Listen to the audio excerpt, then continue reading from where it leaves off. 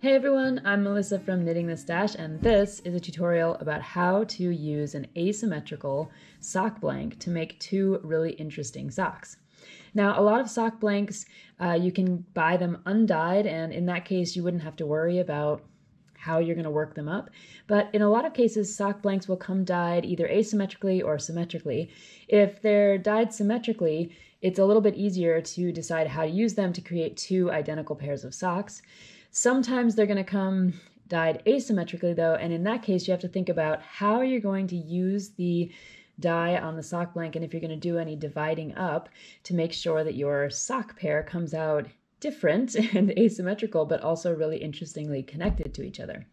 So in this case, I have a sock blank that was dyed up by Morrell of Old Crow ArtYarns, and you can see she's done a beautiful job of going from an almost white or very light blue on this end, through some blues, into some really fun splotchy stuff. I think this one was called Jaws, maybe. You can tell. A little ocean, a little blood, and you have the picture, the full picture. And it is a single sock blank, so on each end, this is the main end over here. When you pull it off, you get a single strand of yarn coming off the end. Some sock blanks are double, and those are a little bit easier to knit a symmetrical pair of socks with because you have two strands and you just knit from those two strands. So let's talk about how we're going to work with this particular blank given the asymmetrical nature. As you can see here, kind of, not quite fully on this camera, the midline for this blank is about right here. So most of the blue is on one side, and then you have the splotchy bit all the way down to the red on the other side. Now, you could knit this splotchy bit as your cuff for both of them, and then move down the leg on one side and move down the leg on the other side, because that would get you about the same amount on either side. You'd be left with this lighter zone, which would look great on one of the socks, the one that had this blue, but might look a little bit strange as a contrast for the sock that had mostly the red. I think it's a nice idea though, and plus the toe end of your sock, it's sitting in your shoe. The other way you could do it is to actually follow the midline. One sock would be blue ocean color, the other would be the horrible accident that happened in this Jaws sock blank.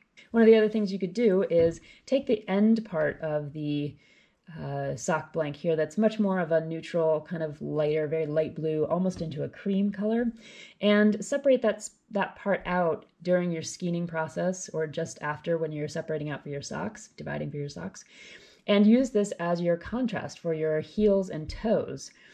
Then you know ahead of time what it's going to be used for, and that leaves you with the rest of the blank for working on your socks. And in that case, what I'd like to do is use this up here for the cuffs. And as I said, I'm going to try to knit this way down each side so that one sock ends up being majority blue and one sock ends up majority red. And I'll use this end portion for my contrasting heels and toes. So let's get this process started, and I'll show you how I'm going to divide up the blank. So here's another visual representation of the sock blank so that you can see how I decided to do the winding up and the separation. This is the red side, this is that cool variegated area in the middle, this is the blue side, and this is the area that I decided to keep for the contrasting cuffs and toes. Remember, it's the lighter blue or the cream color. Now, the reason I did that is because the blue section is a little bit disproportionate to the red section. The halfway point on the sock blank happens right about here, and it doesn't happen right where I want it to, which is right in between this variegated coolness. So what I did is took a measurement of the entire skein's weight, and then I started winding off from this end. This was the end that was finished last, so it's the easiest to wind off of. So I wound off into a center pole ball on my ball winder, all the way up to the halfway point that I had planned, and I had marked it with a removable safety pin. Once I got to that point, I separated my yarn, gave it a little snip, and I measured the rest of my sock blank along with the part that I had already caked up.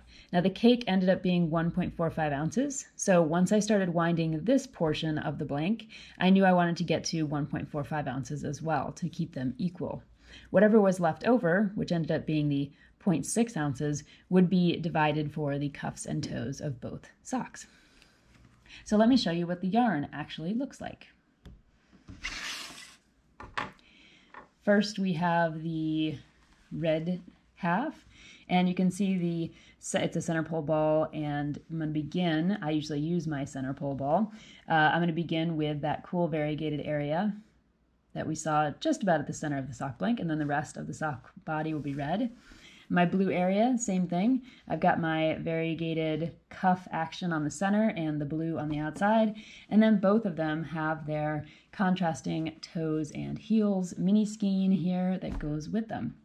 Now you'll see that this yarn is still very, very kinky, even after going through the ball winding process a couple of times.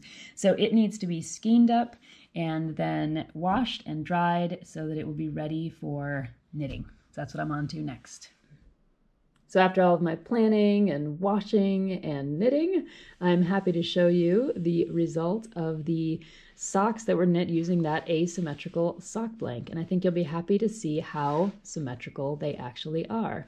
You can see that if I place them next to each other, even the cuff length with that variegated portion of the sock blank came out just about equal.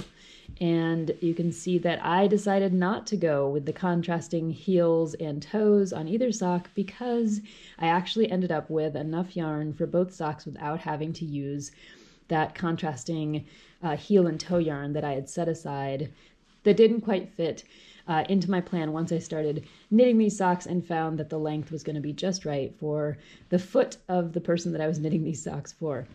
Now I used the Country Sock pattern by Nancy Bush, mashed up with Susan B. Anderson's How I Knit My Socks. So you'll see that I have a traditional heel flap and gusset and that flat toe that's just kitchenered shut at the end. And you can see that it's got a kind of quasi-faux rib with an interesting stitch all along the main leg of the sock, and then across the top of the foot. Here's a look at the red version of the sock. Same features. And so there you go. That is how to knit symmetrical socks from an asymmetrical sock blank. I'd love to see your projects and hear about the work that you're doing with your sock blanks and your socks and all of your knitting projects. So let me know in the comments how your projects are going, and if you have any tips or tricks for working with asymmetrical sock blanks, please share them here so that we can all learn from each other. Thanks, and I'll see you at the next tutorial.